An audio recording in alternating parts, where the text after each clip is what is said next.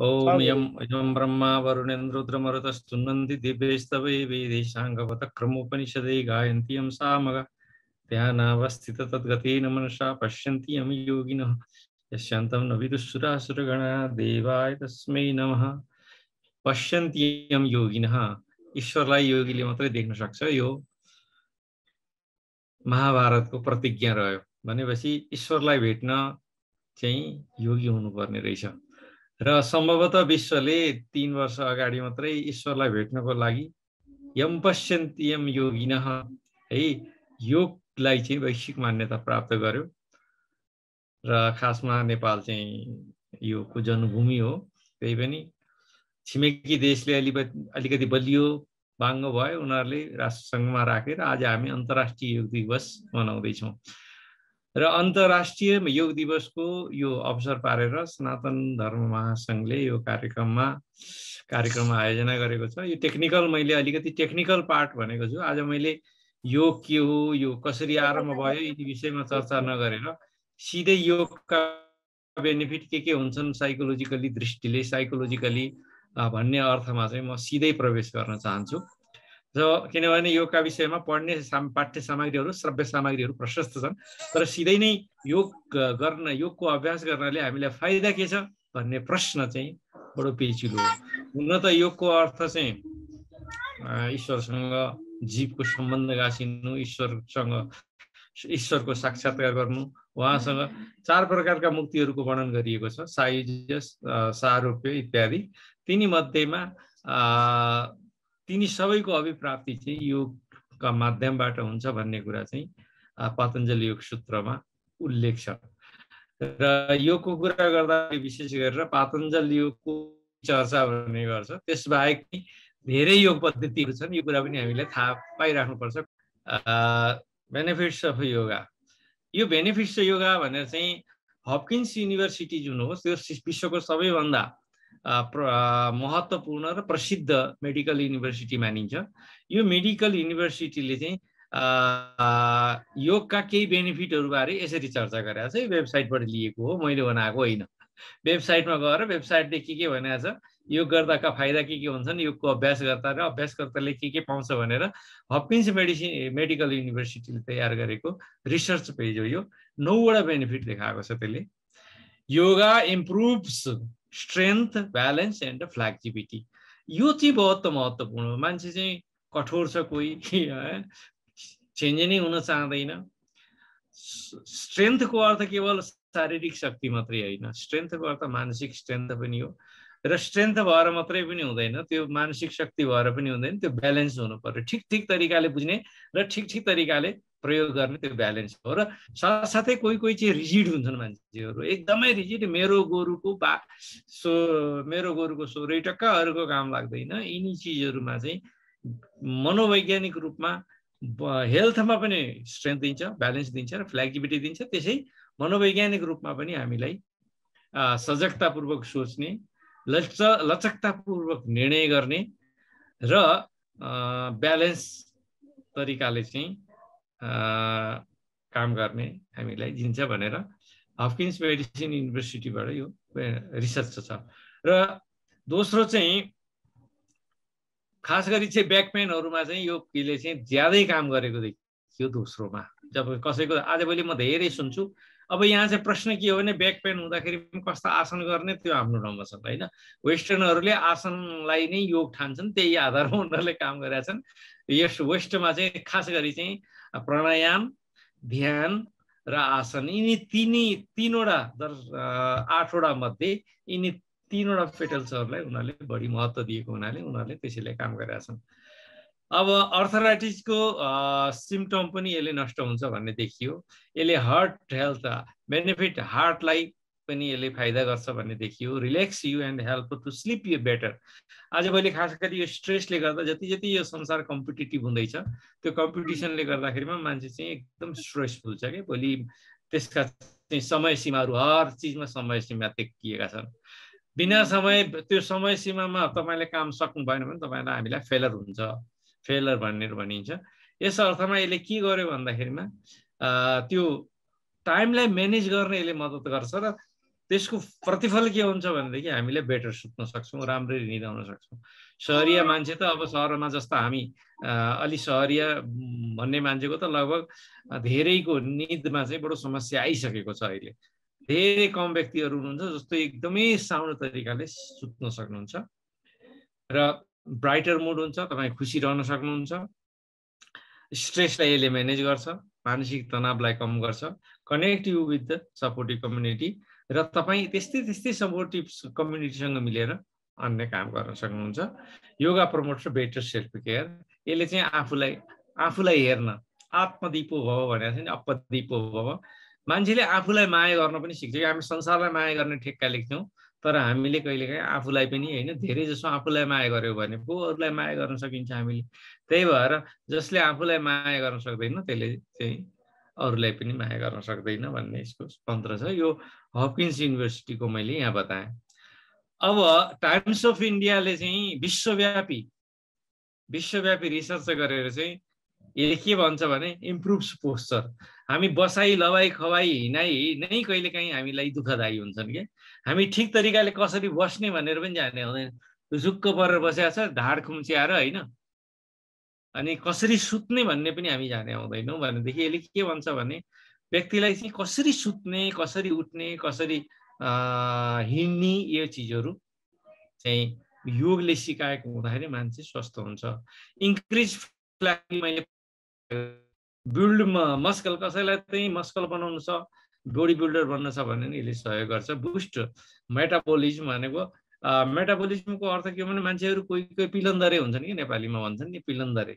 सानो चिजमा पनि अलिकति चिसो हावा आयो भने रुगा लाग्ने होइन, अनि खानामा अलिकति माथि तल भयो भने पनि बिग्रिहाल्ने स्वास्थ्य होइन, सुताइमा पनि समस्या भयो भने भोलिदेखि उठ्नै नसक्ने, त्यस्ता मान्छेलाई नेपाली भाषामा चाहिँ पिलन्दरे। यसका दुईटा अर्थ छन्। पिलन्दरेको अर्थ सानो कुरामा रुने पनि हो, पिलन्दरेको अर्थ चाहिँ अर्को अर्थ सानो चिजमा भात्तै बिरामी हुने पनि हो। त्यस्ता मान्छेलाई चाहिँ मेटाबोलिज्म भनेको आन्तरिक शक्ति जुन हुन्छ त्यो चाहिँ बढाउँछ। अब ब्लड प्रेसर, ब्लड सुगरलाई यसले लो गर्छ। इन्क्रिज ब्लड फ्लो, ब्लडको जुन गति हो त्यसले राम्रो बनाउँछ। किप डिसिज अन्डर कन्ट्रोल होइन। Increase self steam.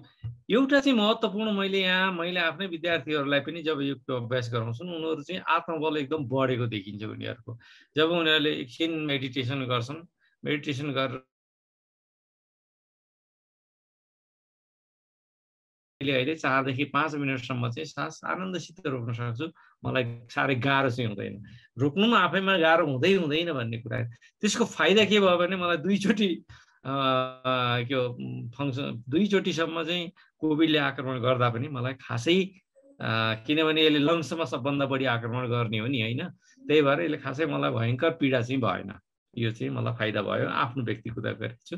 Help you sleep better, र यो गर्नेहरू राम्रो निदाउँछन् र हामीलाई थाहा छ राम्रो निदाउन सक्यो भने स्वस्थ पनि रहन्छ। यो चाहिँ टाइम्स अफ इन्डियाको कुरा आयो। यो चिफ हेल्थ त्यहाँको चाहिँ एउटा सरकारी संस्था छ सेफ हेल्थ युएस भन्ने।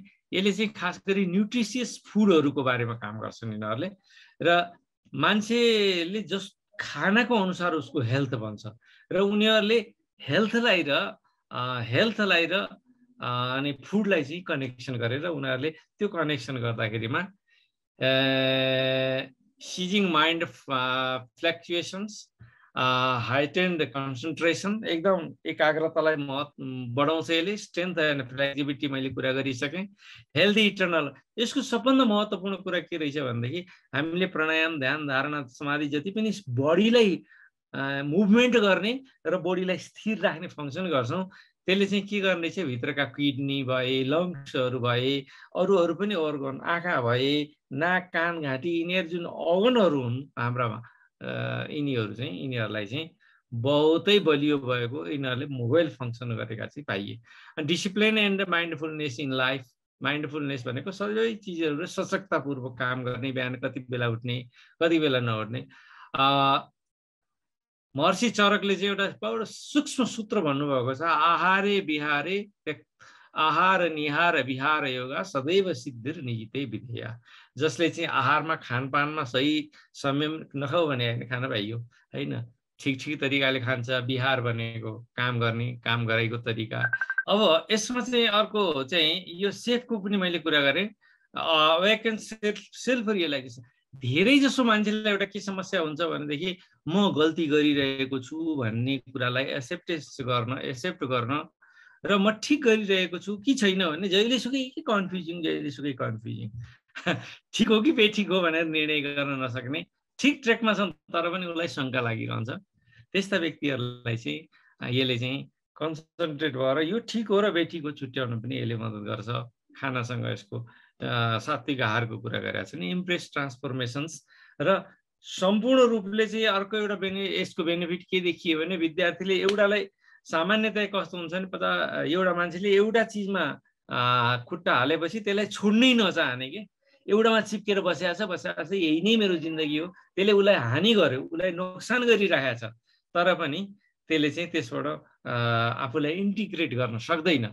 कतिपय समाजमा त्यस्तो देखिन्छ है, व्यक्तिमा पनि देखिन्छ, समाजमा पनि। उदाहरणको लागि म एउटा बिस्तरामा बाहेक सुत्नै सक्दिनँ, मलाई यो बिस्तारा लिएर जान्छ। कतिपय मैले के देख्थेँ इन्डियामा बस्दाखेरि भनेदेखि कतिपयहरूले आफ्नो बिस्तारा बोकेर लिएर जान नसक्ने, तर तन्नासम्म बोकेर लिएर जाने। किन भन्दाखेरि त्यो मेरो बिस्तरको तिर्खा चाहिँ यसबाट मेटिन्छ, म त्यहाँ आफ्नै बिस्तरमा सुते जस्तो लाग्छु भनेर यस्तो रिजिड जुन अवस्था हुन्छ त्यसलाई चाहिँ भोजनसहित, सात्विक भोजनसहित यसरी चाहिँ योगको अभ्यास गर्यो भने बेनिफिट हुन्छ भनेर यसरी चाहिँ उल्लेख गरिएको छ भनेदेखि अब यहाँ चाहिँ हेल्थ लाइन कम न्युट्रिसनमा पनि लगभग decrease stress, relive anxiety, reduce इन्फ्लेमेसन, improve heart health, improve quality of life, fight depression, reduce chronic pain भनेर भन्ने। अब यो पेन भनेको चाहिँ अहिले तपाईँहरू डक्टरहरू कहाँ जानुभयो भने एकदमै कहीँ दुख्यो भने उनीहरूले पहिलो सञ्चालन गर्ने भनेकै खास गरी क्यान्सरका रोगीहरू होइन, उहाँहरूलाई दिने भनेकै मर्फिन हो। मर्फिनको डोज सुरु हुन्छ 1 mgबाट सुरु भएको 200, 300, 500, 1000, 10,000, 5,000सम्मको डोज दिन्छन्। तर अहिले चाहिँ धेरै मेडिकल युनिभर्सिटिजहरूले चाहिँ खास गरी योगबाट चाहिँ माइन्डलाई डाइभर्ट गरिदिने, पेनबाट डाइभर्ट गरिदिने भनेदेखि पेनको अनुभव हुँदैन भन्ने प्रमाणित भइसकेको छ अहिले। र त्यसमा चाहिँ डक्टरहरूले के गर्छन् भने त्यो पेन भएको पार्टलाई चाहिँ पार्ट जहाँ हुन्छ त्यसबाट चाहिँ क्रमशः ध्यान हटाउने अभ्यास गराइदिन्छन् र एकदम क्रोनिक रोगीले पनि आफैले अभ्यास गरेर त्यो दुखाइलाई चाहिँ न्यूनीकरण गर्न सक्छ। अहिले खास गरी क्यान्सरमा यसको प्रयोग हाम्रै विद्यार्थीहरूले पनि त्यो अभ्यास गरिरहेको अवस्था छ है, यो गर्न सकिन्छ। अनि बाँकी चाहिँ क्रोनिक पेनको प्रमोट द स्लिप क्वालिटीको कुरा आइहाल्यो, इम्प्रुभ द फ्लेक्सिबिलिटी एन्ड ब्यालेन्सको कुरा आइहाल्यो, हेल्प रिमुभिङ इम्प्रुभ ब्रिदिङ। यो ब्रिदिङको इम्प्रुभमेन्ट भनेको के हो भने वैदिक संस्कृतिमा जति लामो सास तान्यो त्यति नै मान्छेको लामो आयु हुन्छ भन्ने मैले चरक संहितामा पढेको थिएँ।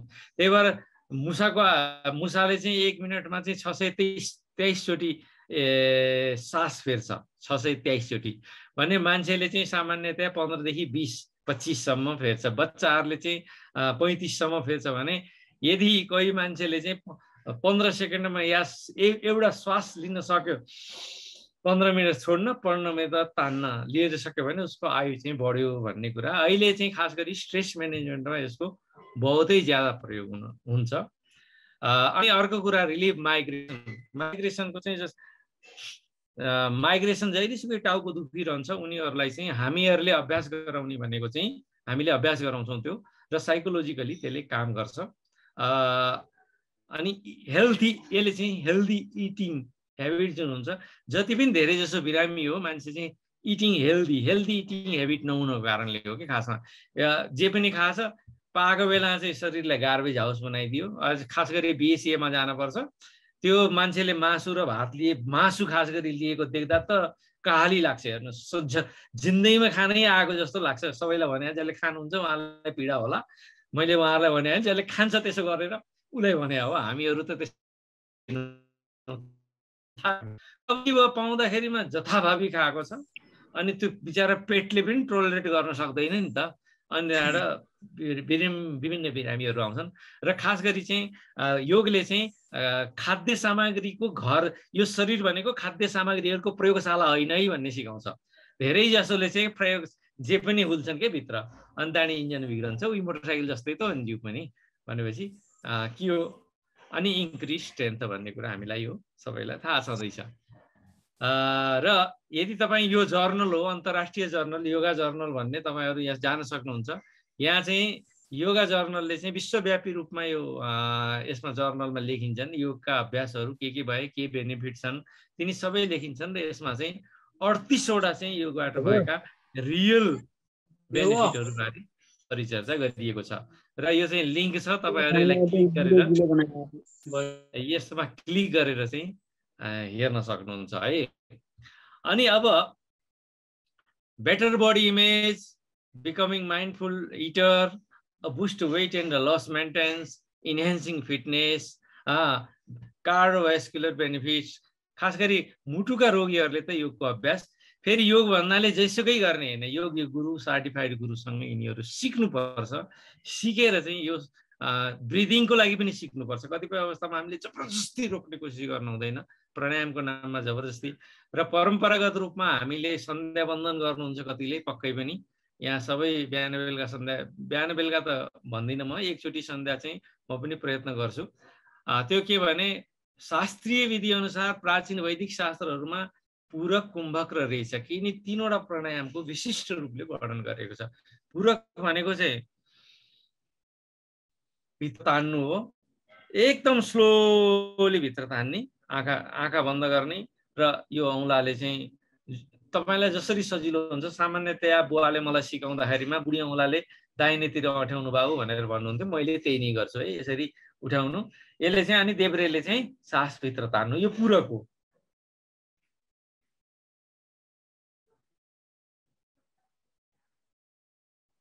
जति सकिन्छ आरामसित। अनि जति बेला त्यो ठ्याक्क रोकियो, अब सक्दिनँ है, अब चाहिँ भयो भन्ने चाहिँ भएपछि त्यसलाई दुवै हातले चाहिँ ट्याक्क यसरी बन्द गरिदिने, चोर औँलालाई सकेसम्म प्रयोग नगर्ने भनिन्छ, र रोकिएर इजीसम्म जतिसँग रोकिन्छ त्यसलाई रोक्ने। त्यसपछि जति लामो गतिमा, हामीले जति लामो गतिमा त्यसलाई तानेका थियौँ त्यही गतिमा तल छोडिदिने। र वैदिक विधिमा हामीले दिनरात गाउँ सन्ध्या गर्दाखेरिमा, सन्ध्या वन्दन गर्दाखेरिमा अभ्यास गर्ने चाहिँ मेरो ख्यालमा यो सबैभन्दा राम्रो चाहिँ प्राणायामको विधि हो। र यसमा चाहिँ वैदिक मन्त्रहरूको पनि प्रयोग गरिन्छ। तान्दा तान्दा रोक्दा, र पूरक भनेको तान्नु हो, कुम्भक भनेको रोक्नु हो, र रेचक भनेको छोड्नु हो। यिनी तीनवटा पद्धतिहरू चाहिँ मूलतः प्राणायामका हाम्रा प्राचीन पद्धति हुन्। र यो नेट डक्टर भन्ने एउटा छ, नेट डक्टर भन्ने एउटा विश्व प्रसिद्ध युके को साइट छ, त्यसले चाहिँ 16वटा बेनिफिटहरू बारे परिचर्चा गरेको छ। लगभग यिनी 16 बेनिफिटहरू चाहिँ मैले तपाईलाई चाहिँ यहाँ बताइसकेको छु। र यसमा मैले छोडेको भनेको चाहिँ थिङ्क लिभ लङ्गर, लामो समय बाँच्छ भन्ने पनि यसले प्रमाणित गरेको छ। अब स्वस्थ मान्छे भएपछि सोच स्वस्थ छ, मन स्वस्थ छ, शरीर स्वस्थ छ, किन मर्न परेर? उही एक्सिडेन्ट नभए मान्छे मर्दैन नि, बाँच्ने त स्वाभाविक भइहाल्यो भनेपछि अब यसले चाहिँ के गर्छ भनेदेखि हाम्रो जुन रक्त प्रणाली छ तिनीहरूलाई शुद्ध गरिदिने हुँदाखेरिमा चाहिँ आयु चाहिँ बढ्छ। अब ओभरअल बेनिफिट, अब यिनी सबैलाई चाहिँ एकै ठाउँमा चाहिँ हामीले जोड्ने हो भनेदेखि के भयो त भन्दाखेरिमा फिजिकल लेभलमा चाहिँ आसन हो। फिजिकल लेभल भनेको शरीर हो, शरीर फिजिकल लेभल हो कि शरीर भनेको फिजिकल हो होइन, यो भौतिक हो। र यसको सुरक्षा कसरी हुन्छ भन्दाखेरि दैनिक आसन भनेको काम गर्नु पनि आसन हो। आसन शब्दको अर्थ चाहिँ केवल त्यो 84 आसन भने होइन, तपाईँ अहिले हामीले बसेका छौँ नि त्यो पनि आसन नै हो। किनभने यो महर्षि पतञ्जलीले लिबरल तरिकाले भन्नुभएको छ कि सुखद सहित बस्नु नै आसन हो भनिदिनु भएको छ। त्यही भएर आसन भनेको मुरुक पार्नुपर्छ भन्ने मात्रै होइन। र फिजिकल लेभलमा चाहिँ फिजिकल चाहिँ अन्नमा आश्रित हुन्छ, त्यसलाई अन्नमय ब्रह्म भनेर भनिन्छ। अन्नको कारणले फिजिकल शरीर चाहिँ भन्ने हुँदाखेरिमा आसन गर्नुपर्छ र सही अन्न खानुपर्छ, त्यसले चाहिँ फिजिकल हेल्थलाई फिट राख्छ। दोस्रो जुन लेभल हो त्यो चाहिँ हामी प्राणको लेभल भन्छौँ, त्यसलाई प्राणमय कोष भनिन्छ। प्राणको लेभलमा चाहिँ शुद्ध वायुको सेवन गर्ने हो र प्राणायामको अभ्यास गर्ने हो। मेन्टल लेभललाई चाहिँ मनोमय कोष भनिन्छ। यो मनोमय कोषमा चाहिँ हामी भावद्वारा आदान प्रदानद्वारा विचार विमर्शद्वारा बाँच्छौँ र त्यसमा शुद्ध भावहरूको अभ्यास गर्नुपर्छ। इन्टेलेक्चुअल लेभल यसलाई चाहिँ हामी विज्ञानमय कोष भन्छौँ। यो विज्ञानमय कोषमा चाहिँ हामीले सही प्रकारका बौद्धिक क्रियाकलापहरू गर्नुपर्छ। बौद्धिक क्रियाकलापहरू सही तरिकाले गर्नुपर्छ र अन्ततः जब यिनी चारैवटा लेभल क्रमशः गरेर सिद्ध हुन्छन्, सिद्ध भइसकेपछि विशिष्ट ब्लिस हेल्थ भनिन्छ विज्ञानमय कोषको, सच्चिदानन्दमय कोषको अभिप्राप्ति हुन्छ। त्यसपछि मान्छे चाहिँ सुखी हुन्छ र जीवनमा चाहिँ मुख्यतया मान्छेले चाहिने भनेको कि सुख हो कि सन्तोष हो, कि सुख हो कि सन्तोष हो कि पूर्णता हो, र यो अभ्यास गर्नाले चाहिँ त्यो प्राप्ति हुन्छ। र अन्ततः किनभने धर्म अर्थ काम मोक्ष यो वैदिक संस्कृतिको परम्परा हो र यही अभ्यासबाट चाहिँ कामको पनि प्राप्ति हुन्छ, धर्म अर्थको पनि प्राप्ति हुन्छ, कामको पनि प्राप्ति हुन्छ र अन्ततः यिनी सबै प्राप्ति गरिसकेपछि कुनै चिज रहेन, मैले संसारमा भोग्न पाइनँ भन्ने पछुतो नगरिकन मान्छेले जङ्गलमा गएर म पूर्ण भएँ भनेर चाहिँ मैले सबै जीवनको आनन्द प्राप्त गरेँ, भौतिक जीवनप्रति मलाई कुनै गुनासो छैन, प्राणमय कोष अर्थात् स्ट्रेन्थको प्रति पनि मलाई कुनै गुनासो छैन, मानसिक लेभलमा पनि मलाई कुनै गुनासो छैन, बौद्धिक लेभलमा मैले जान्ने कुरा जानिसकेँ, अब चाहिँ मेरो लेभल भनेको मोक्षको हो र संसार ईश्वरसँग जोडिनुको मेरो लक्ष्य हो भन्ने उसलाई रियलाइज हुन्छ र उसले चाहिँ भगवत प्राप्ति गर्छ, मोक्ष प्राप्त गर्छ, मोक्षहरू प्राप्ति गर्छ। तर एउटा कुरा के हो भने yoga is originally the process of linking your self with the supreme बेइङ है। सुप्रिम बेइङ अर्थात् योगको मूल लक्ष्य भनेको भौतिक रूपमा, मानसिक रूपमा, शारीरिक रूपमा स्वस्थ रहनु त हुँदै हो, तर वैदिक शास्त्रको उत्कर्ष भनेको योग चित्त वृत्ति निरोध, चित्तमा भएका 5 प्रकारका जुन वृत्तिहरू छन् तिनलाई निरोध गरेर भगवत प्राप्ति गर्नु नै हो। र तपाईहरूले पनि यो योग दिवसको अवसरमा मैले केही बेनिफिटहरू बताएँ। अब बेनिफिट जानिसकेपछि जसबाट नाफा हुन्छ, आजको जगत भनेको नाफामुखी छ, नाफा हुने चिज चाहिँ छोड्नु हुँदैन भन्ने मैले पनि भन्छु।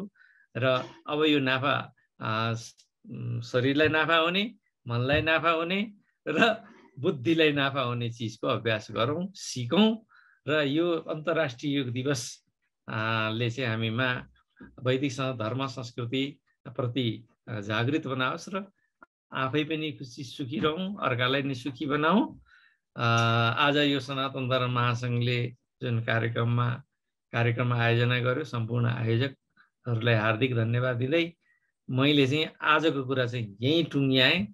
0 किलो महाअभियानका सम्पूर्ण अभियन्ताहरू, अग्रजहरू सबैमा पुनश्च योग दिवसको हार्दिक शुभकामना दिन्छु र सबै योग गरौँ, धर्म अर्थ कामको सेवन गरौँ र अन्ततः योग गरौँ अर्थात् भगवत प्राप्ति गरौँ। हस्त धन्यवाद।